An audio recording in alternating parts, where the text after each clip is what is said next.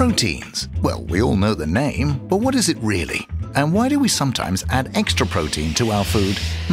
Well, the fact that proteins are well known is actually not so strange. Protein is a component in all cells in all living organisms, including ourselves, of course. Protein is actually called the body's building blocks, as muscles, bones, and skin are made of protein and plays a role in virtually all chemical processes in the body's cells. Many of our proteins can be formed by the body itself. However, we need to ensure that protein is part of our food. Without protein, your body will feel fatigue as muscles are slowly broken down and weakened. I must have protein. That's better. The main sources of protein are meat, fish, eggs, peas, beans, and dairy products. And since we need many different kinds of protein, a balanced diet is the key to protein wealth.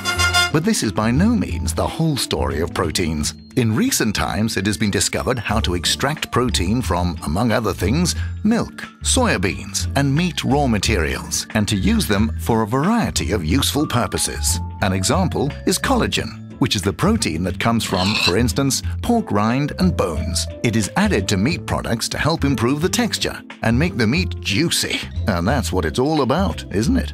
Collagen can also act as an emulsifier. That is, it is capable of binding water and fat, which is not otherwise possible. It makes it possible, for example, to reduce the fat content in salami without compromising the sausage's consistency. Milk protein plays a crucial role in a number of fitness products. And then there is also another thing, sports. Sportsmen worldwide, including myself, use protein to more quickly rebuild the muscles after a rigorous day. Thank you for your attention.